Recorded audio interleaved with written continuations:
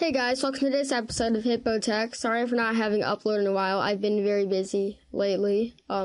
So today, as most of you guys know, Photoshop CS5 just came out about a few days ago. And I'm just here in this video to demonstrate content aware fill and just some different scenarios you could use it in. And I'll give it a rating at the end. So just stay tuned and I'll get on to the video now. So my first picture is obviously this nice clouds and stuff. My problem with this picture is a little imprint in the bottom of sugarmountainfarm.com. I could obviously crop the picture, but it screwed up the dimensions. So I'm just gonna use content aware fill to take it out. So I'm just gonna draw a quick box around. So here we have it, and I'm gonna press backspace, and the fill dialog should come up. And the fill dialog should then show up. Use content aware fill, blending mode. I'm keeping it as normal and opacity is 100%. I'm going to press OK and let content aware fill chew through that little section.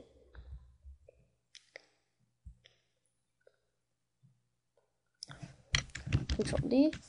As you can see, it obviously isn't 100% perfect. You might be able to see that little seam right there, but it's pretty close. It obviously will need some touching up at the end, but it looks pretty nice. Like if you're looking at it from far away, you wouldn't really see what it looked like.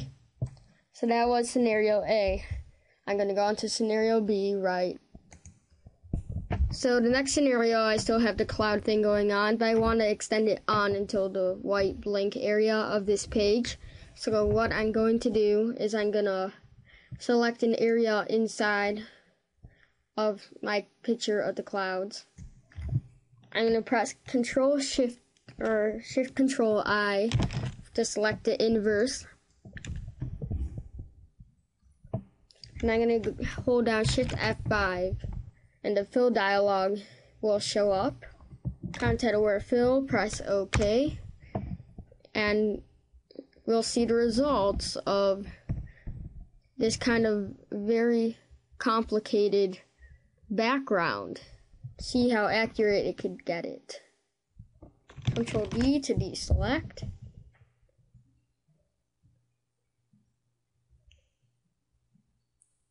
That's pretty good.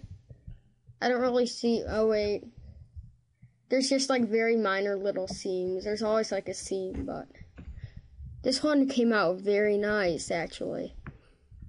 You can see it kind of changes the sky right here, just like little random splotches. But overall, it's like a very nice result that you got right here. So that's pretty nice.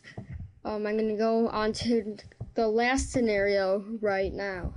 So as you can see here, I just want, there's people swimming in the ocean. I just want the ocean.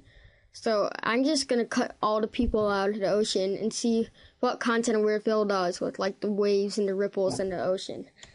So I'm going to bring up a path. Shift F5 for the fill dialog. Content aware fill, press OK.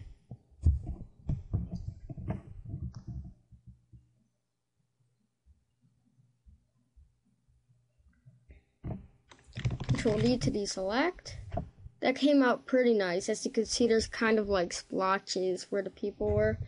But it was a very rough selection also. You don't really need an accurate selection. But overall, content aware fill is a very nice feature. Obviously, there will always need some touching up unless it's a very simple kind of gradient background or whatever.